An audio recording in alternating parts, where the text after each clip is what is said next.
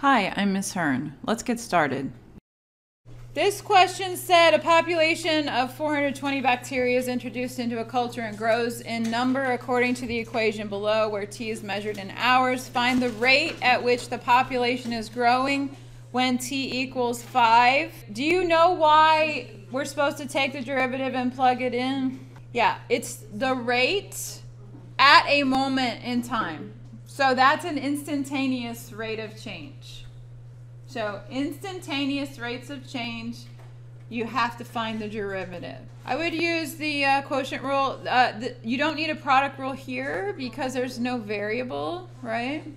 Also, personally, I would probably just go ahead and distribute that, because that 420 times 1 is 420 is going to go away anyway.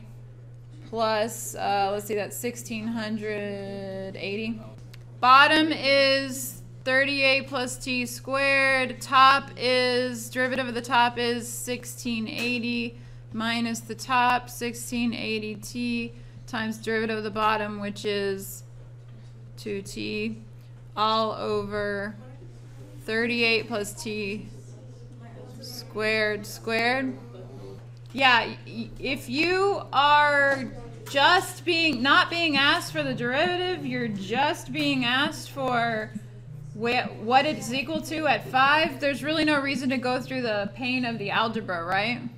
Let's just go ahead and plug in. So p prime of 5 is going to be 38 plus t squared is going to be 25 times 1680 minus 1680 times 5 times 10 over 38 plus 25 squared. Okay, let's see what we got here. In the numerator, I got 21,840. Anyone else get that? In the denominator, I got 3969. 21,840 divided by 3969. 5.50, yeah. Okay, so there's that one.